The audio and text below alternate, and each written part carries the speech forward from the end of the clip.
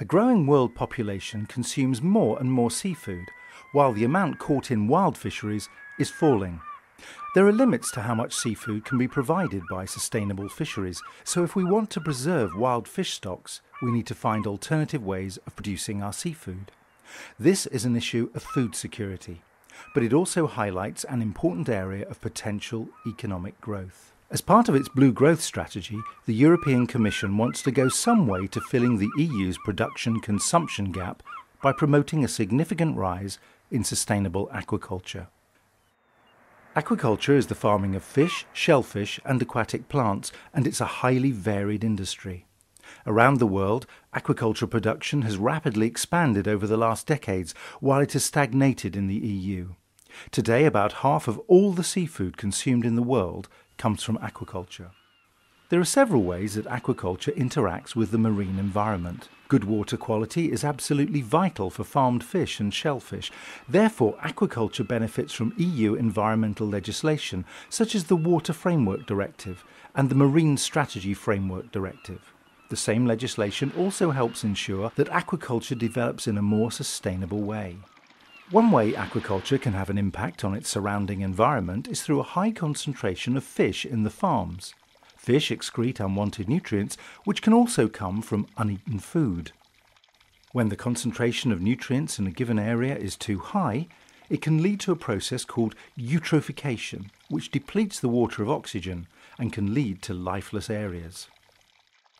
At the local level, eutrophication can be avoided by placing farms in the most suitable locations where currents facilitate a wide dispersal of nutrients. Researchers are also looking at more effective types of food and breeding more digestive, efficient fish to reduce the amount of nutrients produced by aquaculture farms.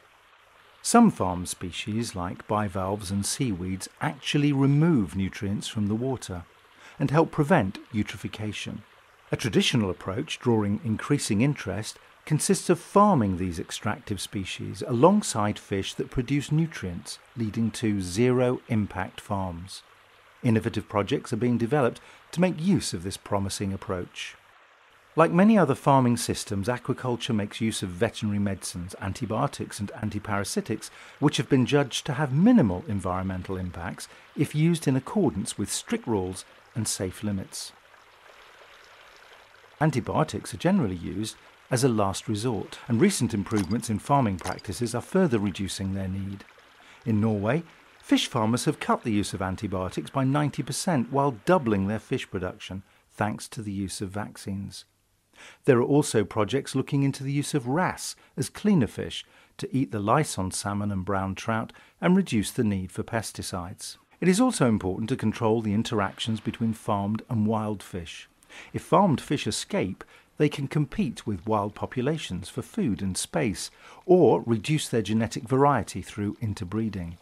Escapees also represent an economic loss for fish farmers, so there is a clear incentive to prevent them.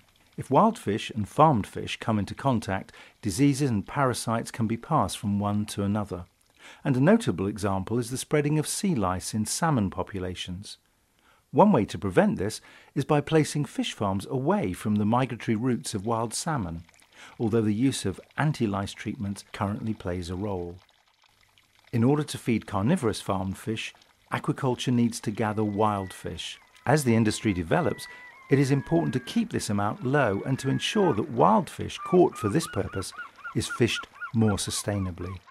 Aquaculture has made great improvements in its environmental record. As the industry expands, it must continue to improve its environmental performance. This is essential to long-term sustainability, economic growth and food security.